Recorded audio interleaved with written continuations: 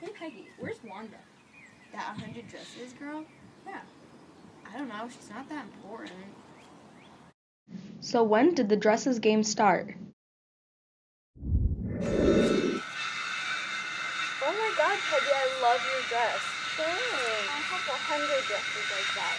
What? I have 100 dresses like that. Sure you do. Okay.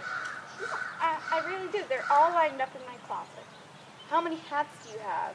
60. How many dresses did you say you have? 100. All lined up in my closet. Then why do you wear the same one every day? Because they're all for different occasions. I'm sure you're gonna win. Thanks. Okay, class, calm down. I'm sure you are all wondering who will win the art contest. So this person did not submit one. They submitted 100 pieces of art to the contest.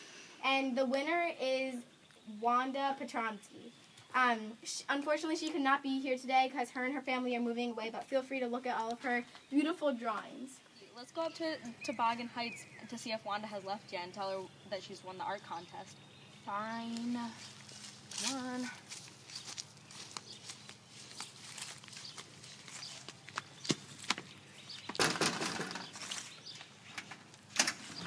I think they've left. Let's go to the post office to see if they can find Wanda's address so we can mail that to her.